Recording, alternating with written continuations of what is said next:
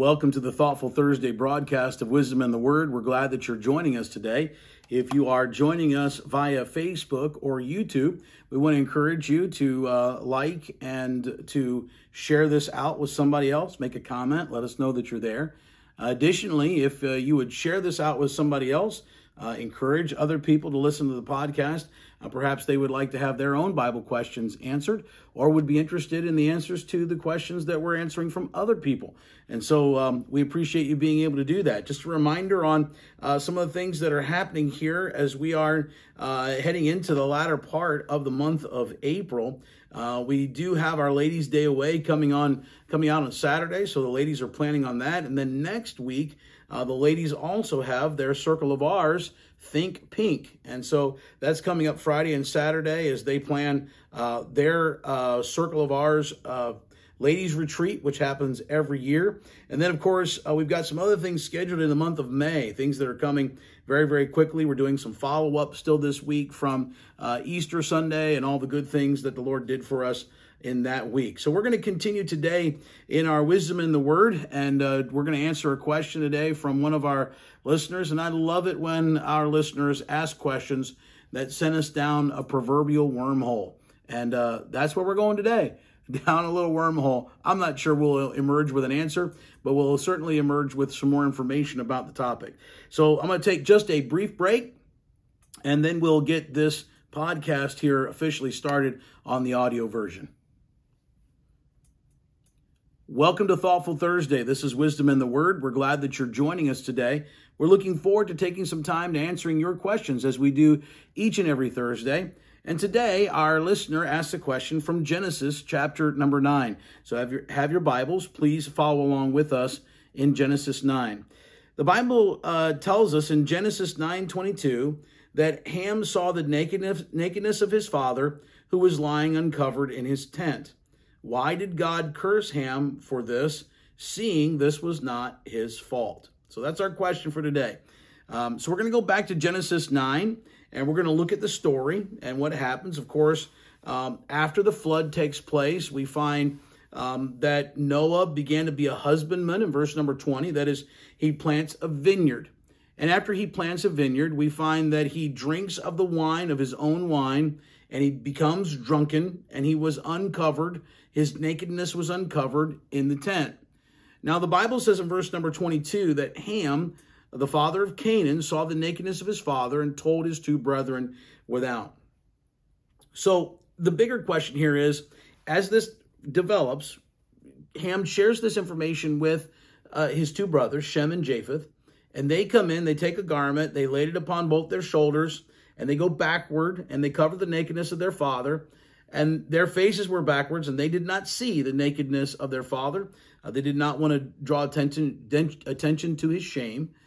And so then we find Noah awakes from his wine, and the Bible says, and knew what his younger son had done unto him. And then in verse 25, he said, cursed be Canaan, a servant of servants shall he be unto his brethren. So then from there, he pronounces a curse. So the question is, Ham just came in and saw the nakedness of his father, who was lying uncovered in his tent. Why did God curse him for doing this, seeing that this wasn't his fault? Well, this is one of the more difficult passages to be able to understand. Really, when you ask a question like this, you're dealing with a Bible question that has stumped many, many scholars, going all the way back to the book of Genesis, chapter number 9, in the beginnings. So we understand Noah's story. We know that he was a man who, by faith, he built an ark, and God destroyed the world by flood, and then he had his 3 sons and their wives with him. And afterwards, they replenished, repopulated the earth. They all moved in different directions, and God used them in a great way to be able to repopulate the earth because Noah had found grace in God's eyes, and he built a boat. And he survived the flood that came. And on the post side of the flood, one of the things that Noah took up is he became a husbandman, and he grew a vineyard, and he drank of that wine, and he got drunk. Now, all that being said, we kind of understand a little bit what's happening here in this story. But we've got to get there's some clues here about why this happened. First of all, let me answer the question. I think the question can be answered fairly easily. Why did God curse Ham for this, seeing this was not his fault? Well, first off, the indictment on Ham in this passage is not really just the seeing of his father's nakedness.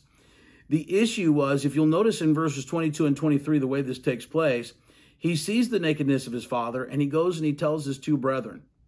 That is, why would Ham see the nakedness of his father and then go and tell his two brothers, that their father was naked? Why would he not cover him himself? And then in verse 23, Shem and Japheth come in, they take a garment, they lay it upon him, and they go backward and cover up their father's nakedness. And of course, verse 24, Noah awakes from his wine and knew what his younger son had done unto him. Now, when you look at the way that this is framed, it seems clear here that what we're dealing with, and you'll notice the way that this is always phrased. Notice in verse 18, the Bible says, and the sons of Noah that went forth of the ark were Shem and Ham and Japheth, and Ham is the father of Canaan. Notice in verse 22, and Ham, the father of Canaan, right? So a couple of times right here, just within a few verses, it makes note of the fact that Ham had a son whose name was Canaan. Now, why is this significant? Because Canaan land, where these people are going to go and they're going to settle, Canaan becomes the father of all of these different groups of people that end up basically fighting against the children of Israel as they come into the land that God has given them. On top of that, Canaan is cursed in verse 25 down through verse number 27 because of his sin. And so it seems here that the reason why Ham is cursed is not because he saw his father's nakedness, but rather he is cursed because of his naughtiness or the way that he handled the situation. That is, he didn't cover his father, but rather he went out and he told his brethren about it instead of covering him up himself. So this kind of lends to Ham's personality, his character, his faith. Many people believe that based on what's happening here in this passage, that Ham has abandoned the faith of his father and that he is going to become or has become an idolater. We know that the people of Canaan, that Canaan himself and the people of Canaan would become idolaters. And so it seems very clear here that that possibly is what's going on, that the punishment that is given to Ham is not just given to him on the basis of the fact that he was, saw his father's nakedness, but rather how he reacted to his father's nakedness in not taking care of it himself, going out and telling his brethren, just the kind of person that he was. Now, let me say this as we go through. If you look at verse 25 to 27, where the curse is pronounced, I want to make this clear. There doesn't seem to be a curse on Ham, but rather a curse of Canaan, his son. There's no evidence here that this curse is Ham's curse. This curse is Canaan's curse. Now, is Canaan's curse related to? How is this Canaan's curse? Well, get this. Ham had 4 sons. Cush, Egypt, Put, and Canaan. All right, those were his 4 sons. But only Canaan was cursed. Right? The Canaanites' abundant wickedness proved the curse was warranted. And as a result, they were enslaved by a coalition of eastern kings, by the Israelites during the conquest, and by Solomon during his reign as king. So the curse here, you'll notice in verse 25, he said, "Cursed be Canaan, a servant of servants shall he be unto his brethren." That is, these people are going to be servants and they're going to be slaves to their brethren. And of course, that's the curse that is placed upon them. This was true. Canaan was cursed, and they did become enslaved by a coalition of eastern kings. Right? So the curse here is placed upon Canaan. It is not placed upon Ham. It is likely that Canaan followed in the footsteps of his father. He followed in the footsteps of his father, Ham. And that's the reason why it says multiple times that Ham was the father of Canaan. Now, as we go through this, we kind of unravel it's almost like untangling a cord here. Have you ever had a knot in something and tried to untangle it? This passage is a knot that has to be untangled a little bit. And so bear with me as we go through. Now, the basic question concerns what Ham, Noah's youngest son, did, right? So it says here in verse 24, Noah awoke from his wine and knew that his younger son had done unto him. Okay, so the question here is, why Noah cursed Ham's son Canaan, and what Ham, Noah's youngest son, did? It seems clear here that Ham, I always thought that Ham was the middle son. It seems Ham is the youngest son. All right. Now, many fanciful ideas have been proposed as to what he did. You'll notice in verse 24, when Noah awakes from his wine, he knows what his younger son has done unto him. Right? So when you're looking here at this particular text, what his younger son has done unto him, what is it that's been done? Noah awakes and he realizes it. Now, there's a lot of fanciful ideas, all right? None of them are rooted in what the Bible text says, but they're ideas. Now, the rabbis said Ham castrated Noah, thus explaining why Noah had no other sons. So that's what the rabbis believe. Others claim that Ham slept with his mother, thus uncovering his father's nakedness. That the phrase to uncover nakedness here in this passage dealt with the fact of going in unto someone's wife. That's what that phrase meant. So, and they believe that Canaan was the offspring of that union, right? That Canaan was born as a result of what he did. Again, no proof in the text, but that's an idea. Others have said that Ham was involved in a homosexual attack on his father. That when he woke up and found out what his younger son had done, that he had violated him in that moment. So there's a lot of ideas about this and a lot of speculation, but there's no 100% ironclad confirmation because we don't have it in the Bible. The Hebrew expression here means what it says. Literally, just means this: Ham saw his father's nakedness. That is, he was not involved with Noah sexually, for in that case, the Hebrew would be translated, he uncovered his father's nakedness, right? Instead, Noah had already uncovered himself, and Ham saw him that way. So there's a different way that's constructed. Now, to the ancients, however, even seeing one's father naked was a breach of a family ethic. They were not allowed to do this. The sanctity of the family was destroyed, and the strength of the father was made a mockery. Ham apparently stumbled on this accidentally, but went out and exulting told his two brothers as if he had triumphed over his father. And almost in a mocking or a joking kind of way is the way that's constructed, and that could be potential. And again, all these other scenarios are possibilities of what happened. Now, Hebrew theology recognized that due to parental influence, future generations usually committed the same acts as their fathers, whether for ill or for good. So this is the connection between Ham and Canaan. Ham and Canaan are connected because in the Hebrew mind, oftentimes the son went out and did in excess what the father did in moderation. In this case, the curse is directed at Ham's son, as Ham's just deserts for the disrespect he had towards his own father Noah. Yet the imprecation was spoken against future generations of Canaanites who would suffer subjugation, not because of the sins of Ham, but because they themselves acted like Ham because of their own transgressions. Right? So what we're seeing here is a prediction. It's a curse, but it's a prediction. It's a prophecy. Noah literally prophesies here of what Canaan's descendants are going to be, right? And he's doing that on the basis of the way that Ham acts, the way that Canaan acts, and what's going to happen. But this is God giving Noah a premonition of what's going to happen, right? So those deplorable acts by the Egyptians and Canaanites are sexual aberrations that merited their dispossession by Israel, and thus were forbidden by Moses as obscene offenses against the Lord. Leviticus 18, 3-30, they are warned not to do what the Canaanites do. Ham had apparently turned away from the faith of his father. Basically, in the core of his being, Noah was a very godly man, despite the fact that he had a serious and tragic fall at this point in his life. Noah had been chosen and used by God in a great way. He was a true preacher of righteousness. We know that. We don't expect perfection. We shouldn't expect in the Bible perfection from humans, from humanity, even from our heroes. There is no perfection. And this is Noah's slip up in his life. Ham, if his heart had been right with God, could not have shown such dishonor and scorn towards such a godly man as Noah, no matter how far the godly man had fallen.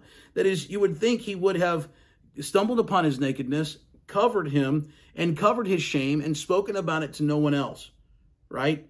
But, and again, this is not what happened. In fact, no true believer can show dishonor and scorn toward any person, no matter how terrible a sinner the person may be. True believers just do not dishonor, ridicule, and scorn other persons. This could be the chief reason why Ham felt so much ill towards his father. He felt dissatisfied and unfulfilled because he had rejected both the God and the preaching of his father. Perhaps he had come to a place where while he'd been rescued from the flood, he simply rejected the faith of Noah and rejected his father and did not have any respect for him. Now, we know God convicted Noah, and Noah repented. You say, how do you know this? Well, because God moved upon Noah with the spirit of prophecy. These next verses, when Noah speaks prophetically, God's not going to give him those prophecies unless Noah is repentant, right? Now, remember, Noah's 3 sons stood at the head of the 3 branches of the human race. The 3 sons, the 3 branches of the human race, now become the focus of Scripture, from Genesis 9:24 all the way to 11:32. God is leading Noah to reveal the future of the 3 branches of the human race. It's critical to know this. Noah is not reacting against Ham in this passage, for Noah stands as guilty as his son, if not more guilty, because of his call and position as a minister of righteousness. What's happening is due to God. God is using Noah and the terrible incident to predict the future of the human race. And so there's a connection here. Ham, who perhaps abandoned his faith, dishonored his father in this moment, has a son whose name is Canaan, and God is using Noah to predict what Canaan's descendants are going to be and what they're going to do. It's not just a curse upon Canaan, it is a prediction of what the Canaanites are going to be. Understand, first, we have to understand, Canaan was already walking in the footsteps of his father, living a sensual life and denying the faith of the God of Noah. Scripture definitely teaches that a man sows what he reaps, and that the sins of the father are passed down through generation after generation. Life demonstrates this truth time and time again.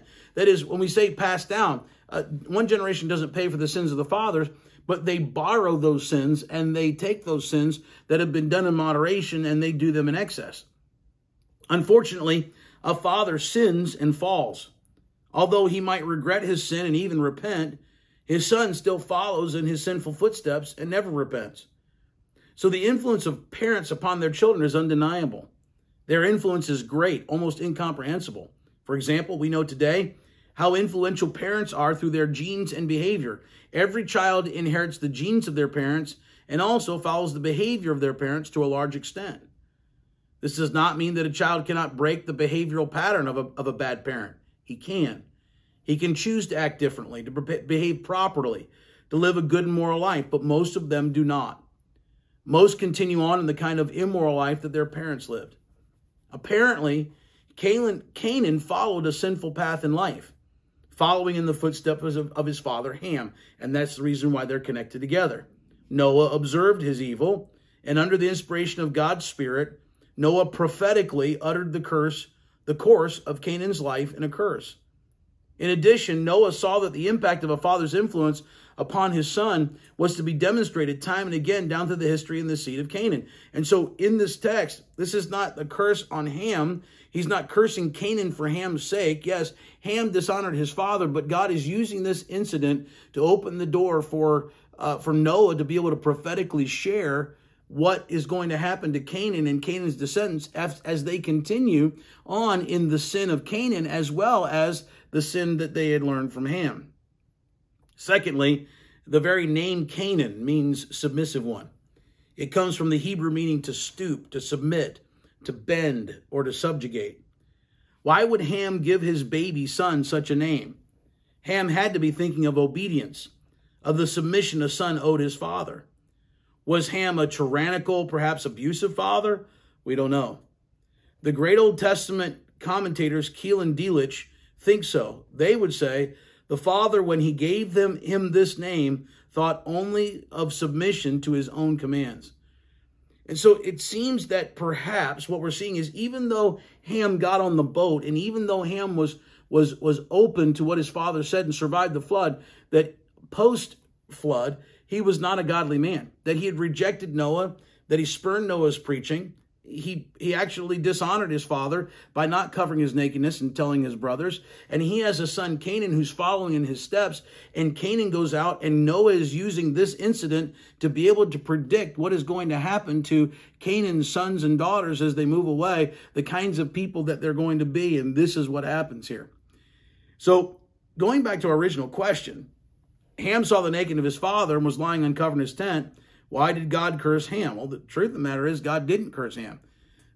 Ham was making his own choices. He made his own bed, and he was going to have to lie in it. The curse that's given here seems to be to his son Canaan, but not for Ham's sins. It's a prophetic mention of the fact that this incident is going to be representative of the things that the Canaanites are going to do. And it very possibly was something that Canaan learned from his father Ham. Well, it's kind of like a little cord to untangle, and I hope that you've stuck with us throughout this process while we've tried to untangle the cord a little bit to be able to understand what's happening here in Genesis chapter number 9. And I'll tell you, we've got about 4 more questions here. I hope that you will. If you have a question, we'll submit them to us, and we'll continue on studying here at Wisdom in the Word, answering your questions on these Thoughtful Thursday episodes. We want to thank you for joining us today. On Tuesday, we'll continue on in our study of the book of Hebrews, chapter number 11. We hope that you'll join us for those next few verses. We're so glad that you've joined us today here at Wisdom in the Word. Have a wonderful day, and God bless.